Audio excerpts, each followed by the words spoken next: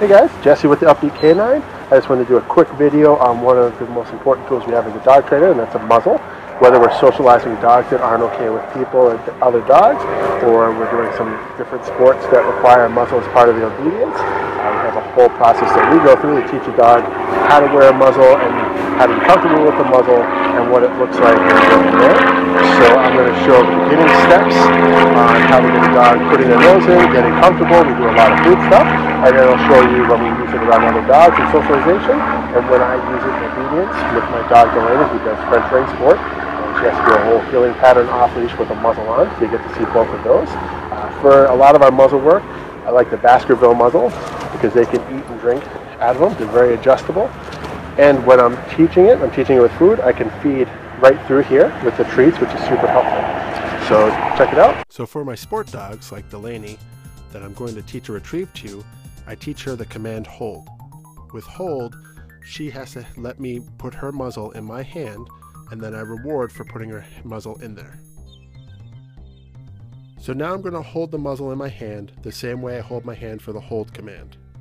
From here, I'm going to reward her when her nose is inside the muzzle, and then when I release her, I'm going to pull the muzzle off and reward her there as well.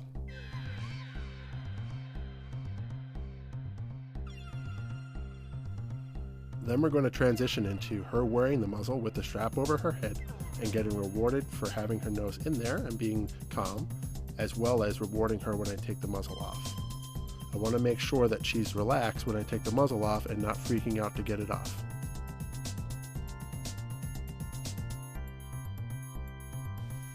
And now we have Hera, who is dog aggressive, so we're teaching her the same thing, only because she's not doing any sports with me and learning the retrieve, I'm going to go right to feeding her in the muzzle.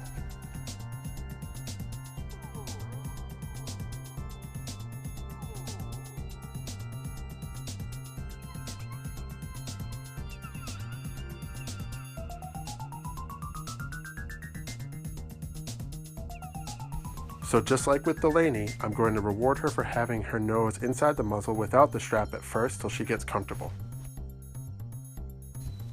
Then I'm going to raise my expectations to her wearing the muzzle with the strap over her head. I'm going to feed her with the muzzle on and when I take the muzzle off.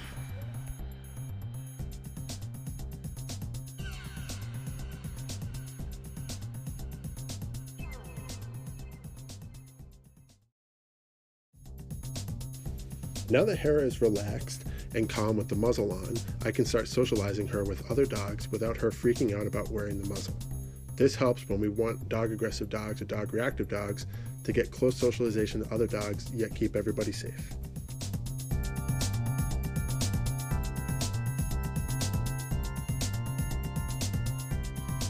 Hera can also receive treats through her muzzle, which is why we use this basket type. Now that Delaney is okay with the muzzle, I can put it on her and go into my heeling pattern, and I expect her to heel the same way she would without the muzzle, as if it's not there. I'm still going to reward her for having the muzzle on, and I'm also going to reward her when I take the muzzle off.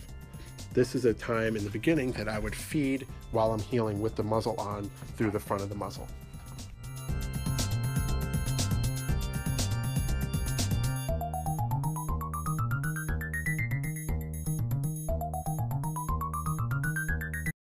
Alright, so that's the muzzle. Hope you guys enjoyed it. As always, be sure to subscribe to our channel so you can see all the videos that we do.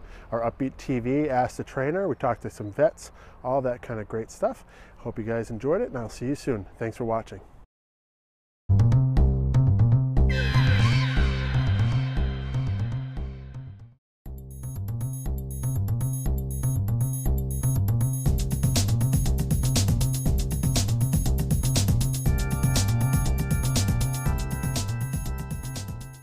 Hey guys, Jesse with the Upbeat Canine. I just wanted to do a quick video on one of the most important tools we have as a dog trainer, and that's a muzzle. Whether we're socializing dogs that aren't okay with people or other dogs, or we're doing some different sports that require a muzzle as part